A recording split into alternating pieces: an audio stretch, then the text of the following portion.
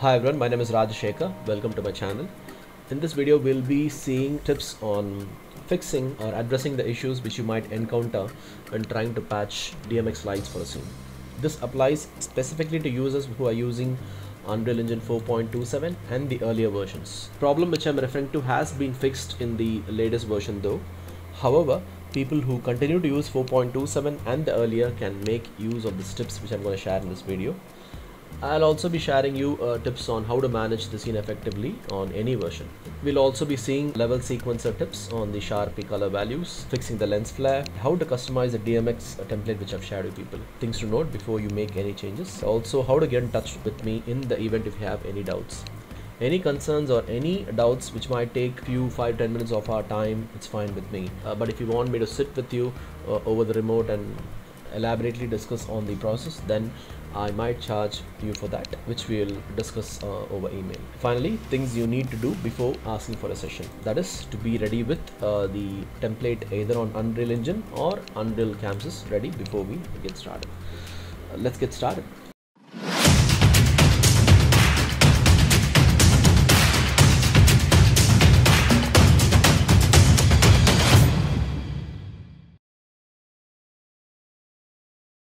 So I have my DMX template scene which I've shared with people, and my advice, always make a backup of your DMX library.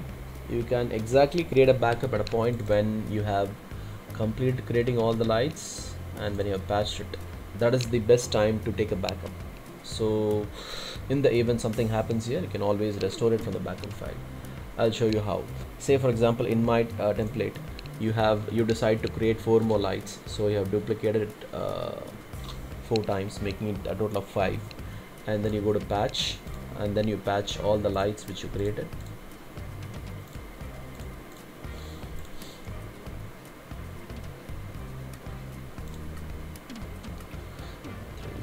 So all the lights are patched, and then you save, and then you get back to scene and link all the lights to the corresponding patch file. That happens. Suddenly you decide you no longer need this static lights in the scene, you want to get rid of it, so you get rid of all the lights on the scene, and then you also get back here to delete the unused static headlights.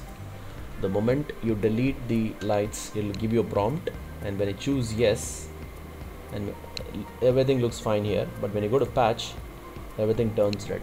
So all the patch information of every other light has been lost. So this is what you need to be careful about. And added to it, what will happen is you'll have to relink all the lights to its corresponding patch file. So that becomes one more headache. So if you have backup in place, you can easily take care of that. So I'm deleting this off. I'm going to copy and paste it, and I'll rename my library again. The moment I get inside, so everything is back to normal. So this is about 4.27 and the earlier version of Unreal Engine. Now let's do the same mistake in the latest version. So I've opened up a project already, the one which I've recently worked on. So now as you see, there are a lot of Sharpies on the scene, and suddenly I decide I don't want this much Sharpie. So I go to my DMX library. So as you see, I always have a backup of my DMX library. So now I'm going to fixture types. I just only want 30 lights and I don't want 34. So I'll remove 4 lights. I'll say yes. I go to fixture patch. So this version does not turn red. So that's the difference between the older and the newer version. Okay, hope you get the idea here. I'll restore it again from my backup file.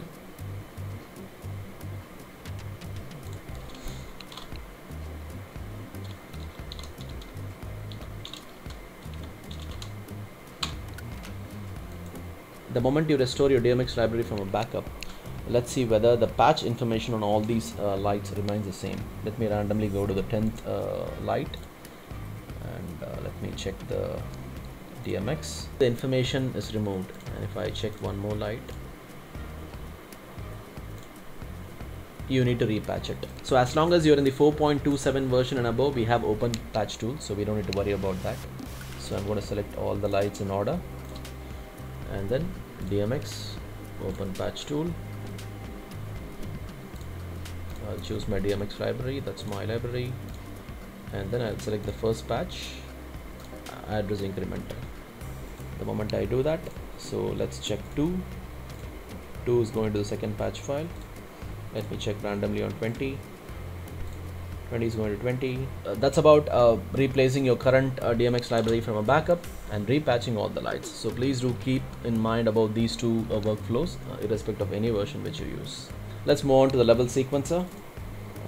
Opening my level sequencer, and I'll add my DMX library here. It's going to add just one light randomly. I'm just going to add the 10th number, creating a key, turning on the auto key. I'll move a little ahead and try to change values.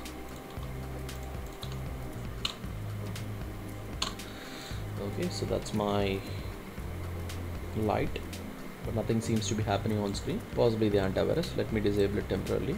I've disabled my antivirus and the light is lit up.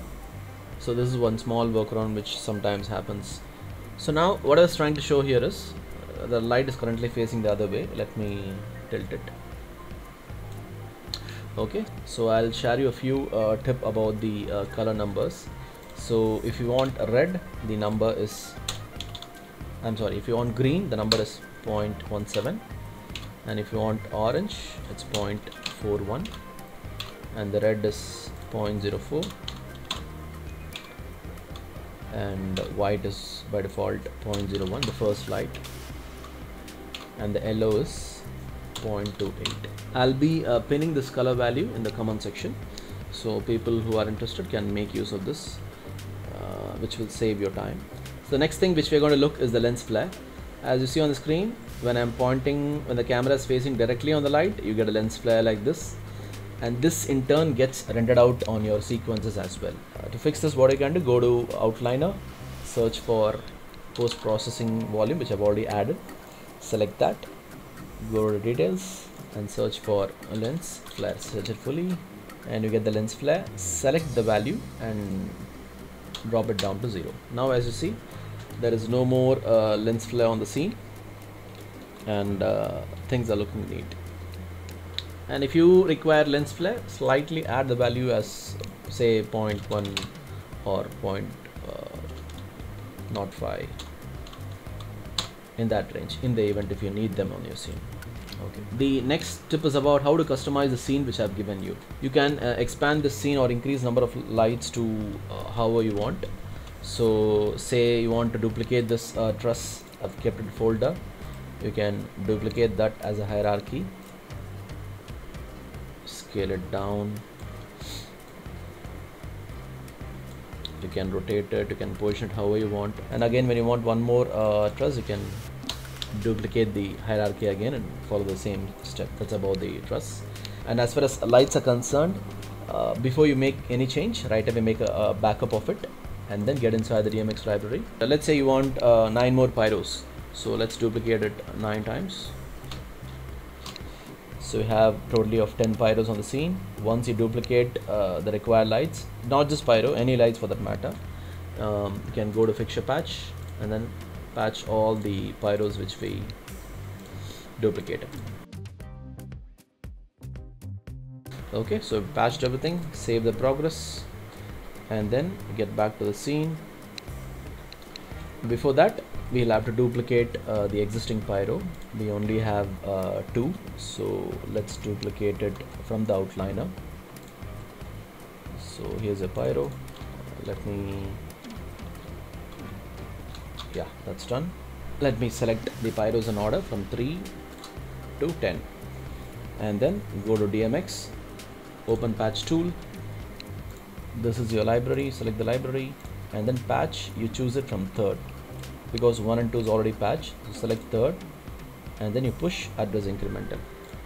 And now if you go and check the 3rd, select it, details, let's slightly modify this tab.